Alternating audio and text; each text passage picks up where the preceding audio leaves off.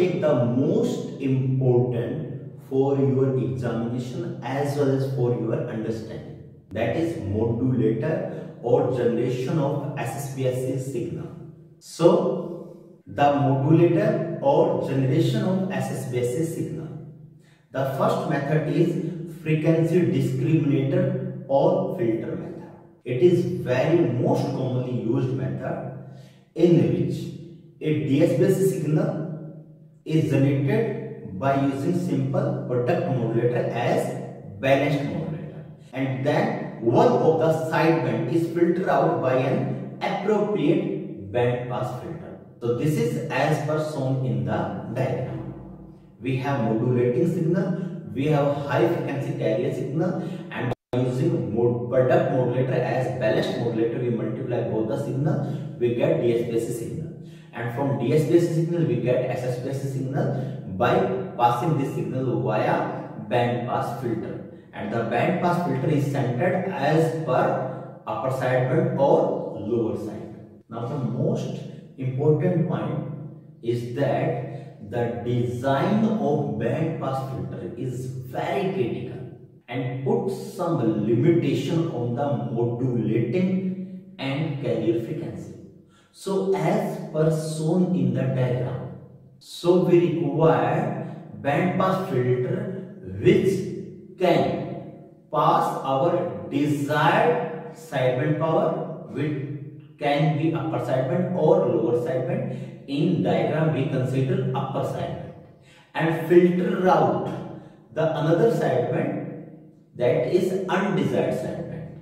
And as per the diagram we have undesired sideband, that is equivalent to lower sideband. So this band pass filter must require a sharp cutoff, and by using their sharp cutoff it can be easily pass our desired sideband as SSB-SC modulated signal and filter out the undesired sideband, which is another sideband. Now as per the limitation of band pass filter, we get our first limitation that when the baseband is not restricted at its lower edge and contain very low frequency, then the upper sideband and lower sideband may overlap each other. And that is the similar case as we have in our video transmission, in which the baseband signal start from as low as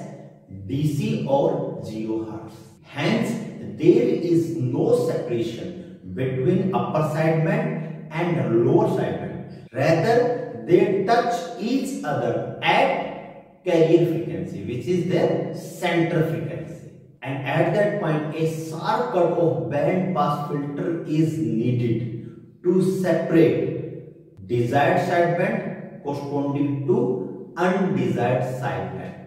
And it is impossible to realize such an ideal band pass filter as shown in the figure. But this filter method can be used for speech communication. As per speech communication, the lowest spectral component is 70 Hz and can be considered as 300 Hz without affecting the intelligibility of the speech signal as shown in the diagram. So, as per articulation test, the speech communication can be taken from 300 Hz to 3.5 kHz or 0.3 kHz to 3.5 kHz.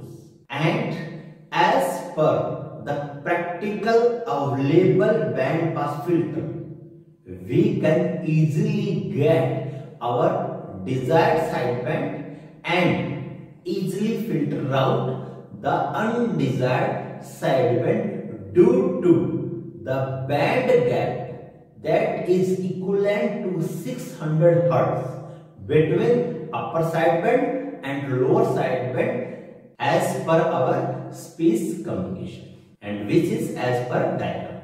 Now the speech communication has no limitation regarding requirement of sharp cutoff band pass filter. But there is another restriction. The another restriction is that the baseband signal should be properly related to carrier frequency. Means the design of band pass filter becomes very difficult if the carrier frequency is much higher than the bandwidth of the baseband signal.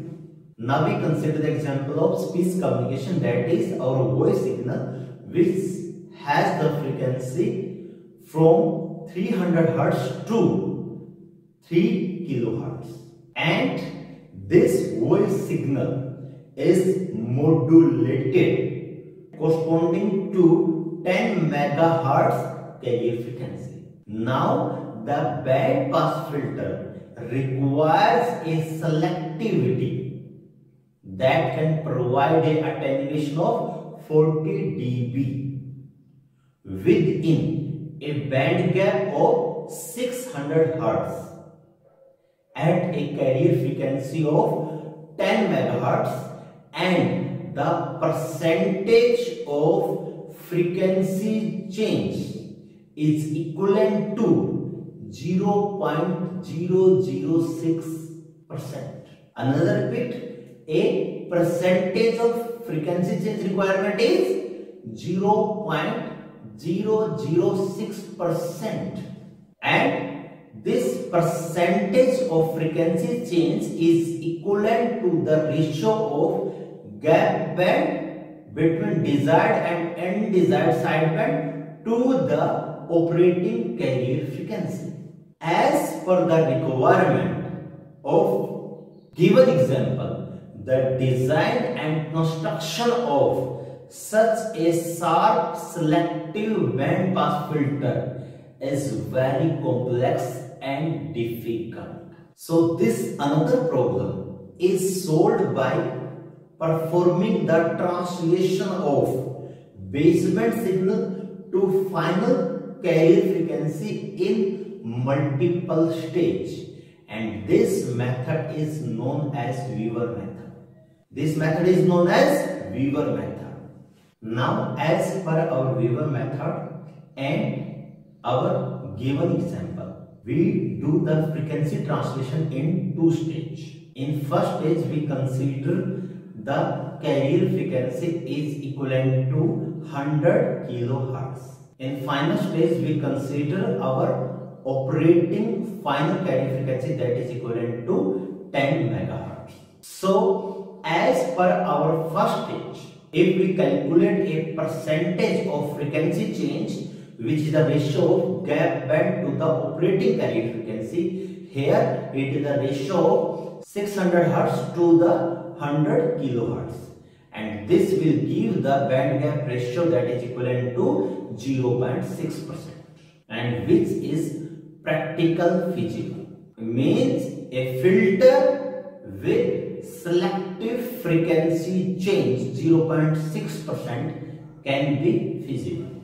Now this upper sideband signal, which is operated from 100.3 kHz to 103 kHz, this upper sideband signal is transmitted to the second stage, and here in the second stage we have 10 MHz, our operating carrier frequency. So here if we calculate a percentage of frequency change, that is equivalent to 2%, and which is also practical feasible.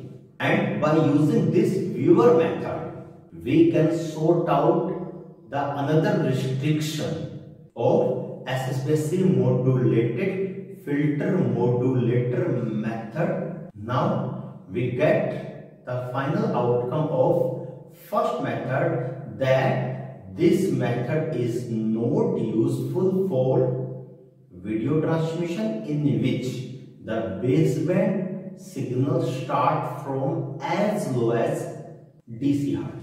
So this method can be utilized for speech communication. But in this speech communication, we utilize the block diagram of Weaver method for getting our desired SSB-SC signal.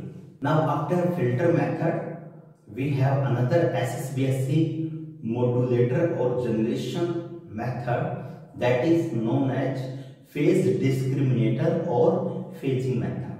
In this, the journal SSB-SC equation is implemented as per the diagram.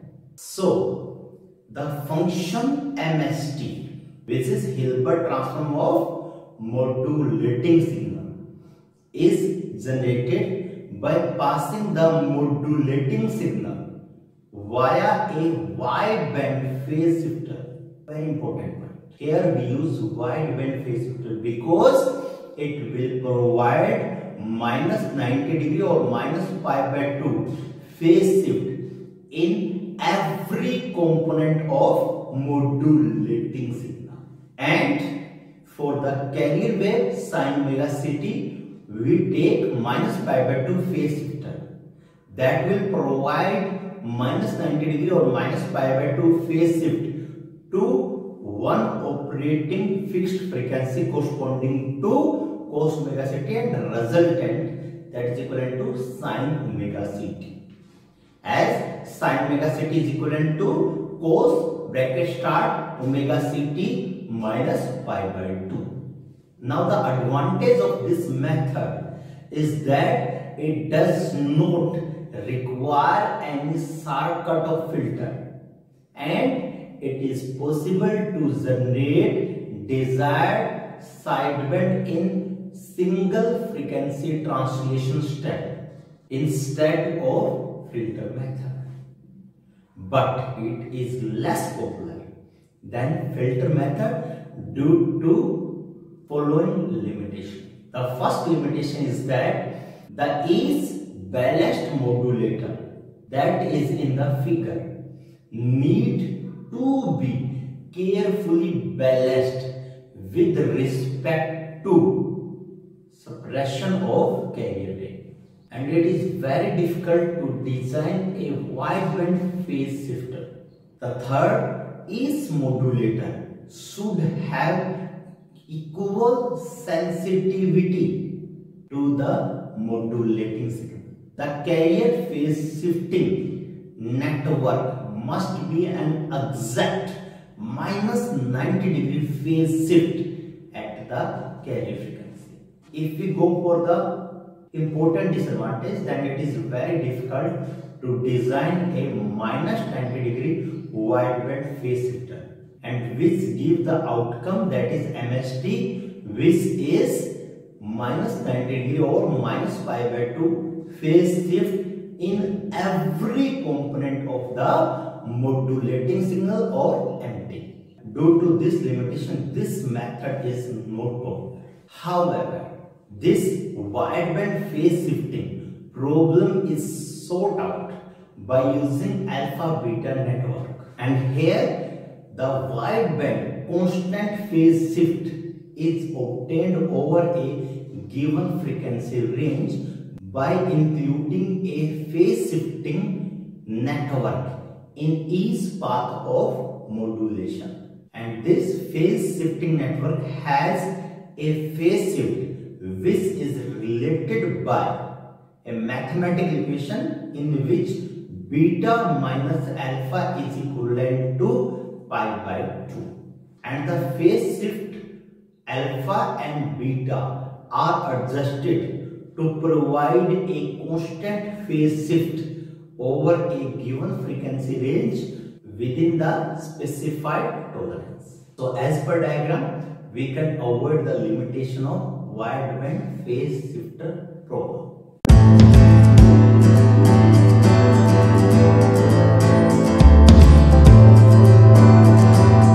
Thank you very much for your precious time, and please subscribe this channel for getting regular updates.